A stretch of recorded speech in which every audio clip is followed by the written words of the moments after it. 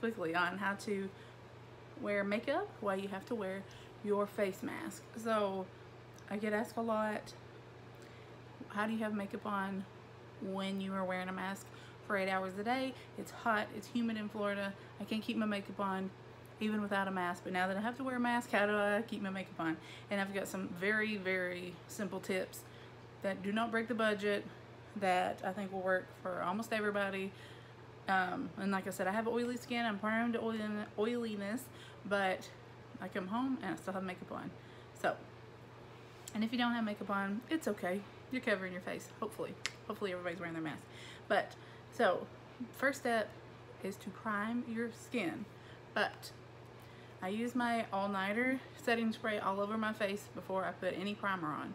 This is going to help. This is ultra matte as well, and this is almost completely gone, so I'm in trouble. But I spray this all over my face, fan it, let it set 30 seconds. Oh my god. Look at something on my lip gloss. Okay. So, I'll fan that on, leave it on there, and then I prime. I've been switching between the Revlon Prime Plus Mattifying Pore Reducer. You've seen me mention this in many videos. It's really good at the drugstore. I think it's like $13. You probably find it on sale. Use some coupons for it, but it's really good. Even if you're not wearing a mask, it will keep your makeup on. It also really helps fill in those pores so your foundation will go right over them.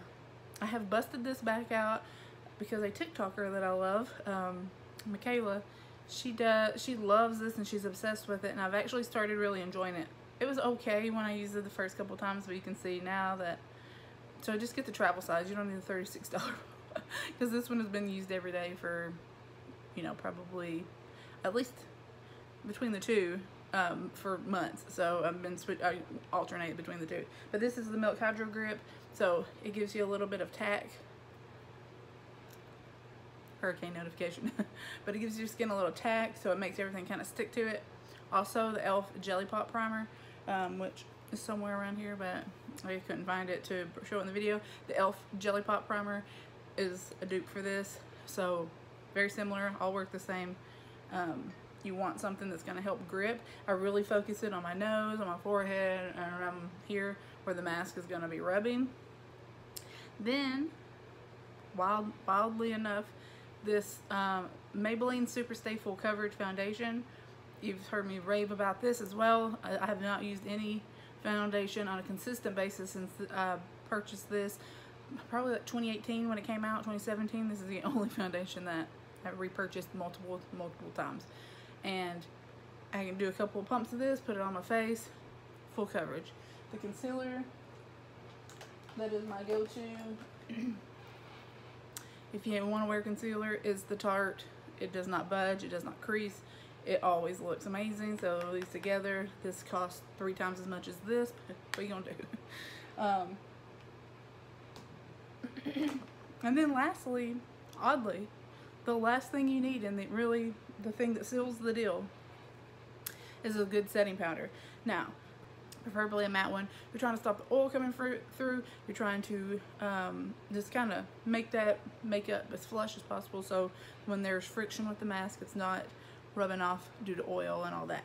So I use the Too Faced Peach Perfect Mattifying Loose Setting Powder. I have literally used this every day since we had to start wearing masks, which was 5 months ago now.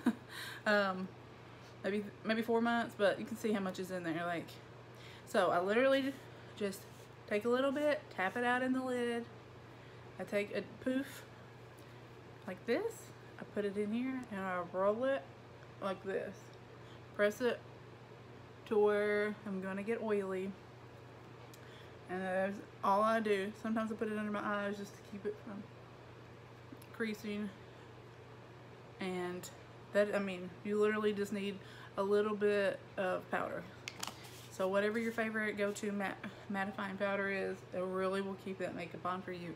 So when you take it off, you know, if you do venture out into the world without a mask and you take it off, you'll still have makeup on. And then I really have just been playing up with the eyes, focusing on the eyes and the brows, which is always my favorite. My kind of go-to anyways is a really wild eye and just a neutral lip and face. But I've really just been having more fun playing with the eyes. So just kind of start trying stuff out.